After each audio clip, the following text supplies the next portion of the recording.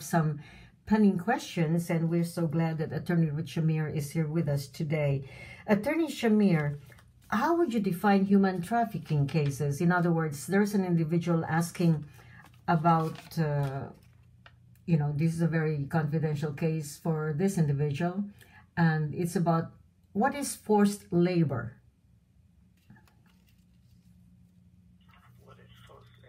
Under the human trafficking case. Is that a human trafficking case? Well, not always. It can be forced labor. You have a housekeeper working for you, okay, and you never let her go out. You never let her take a day off. Right. You don't pay their wages, and so on. That's actually forced labor. And can they file a case against their former employers? Well, against a former employer?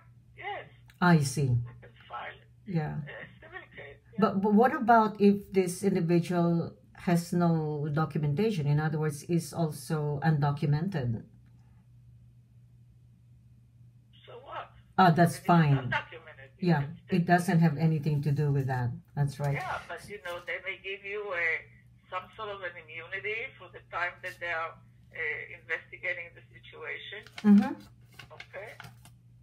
They may do that for the time that they want, in case they find the person and they want to persecute him, so that they will want to have people that will testify against that person, so they will give an immunity. I see. For the time of the trial or something. That's been happening. And can they work at the same time to be able to provide for themselves while the case is ongoing? Usually, yes. Usually I see. They will leave them alone and tell them to wait and work and wait for when they're needed in the courthouse. How do they go about these cases, Attorney Shamir? Who do they approach with regards to like sex trafficking, forced labor, or domestic servitude? Do they go to an immigration lawyer about this? Do they consult with the agency? The immigration lawyer. Yes. Depends on their own status, what's happening with them, with the employers, or you can go to the police. That's right. And definitely there is help for them, correct? And they will be extended assistance with regards to their stay in the United States while, as you said, the case is ongoing. They will let them usually stay when they need them to testify. Correct. Attorney Shamir, Census 2020 is happening, and now there's a question from many individuals who say that they are actually undocumented, but they're working, and if they fill up the questionnaire, what happens if they don't fill up the citizenship question? We understand that the DHS will, of course, show citizenship data, share the citizenship data with the Census Bureau. But how do they go about filling up the questionnaire? Do you advise them filling out the questionnaire from the Census Bureau, or just skip that? Well, it's a good question. What can I tell you? Yeah. I believe that nobody is going to be using in a bad way the answers from the census.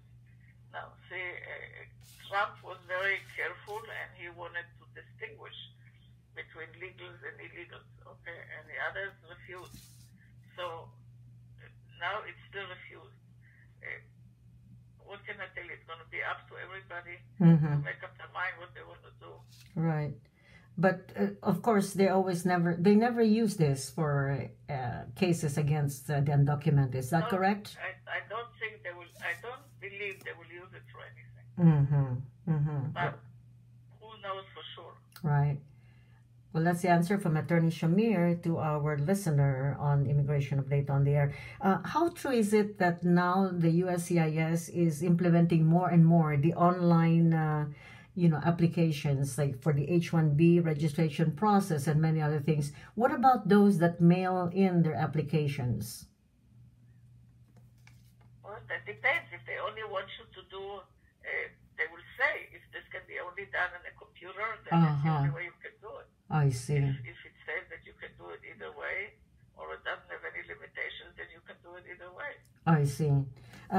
In your particular law office, Attorney Shamir, so an individual gets assistance in filing online. You do it for them, correct? If they retain your services. well, we also do a lot of them online. Uh-huh, I see.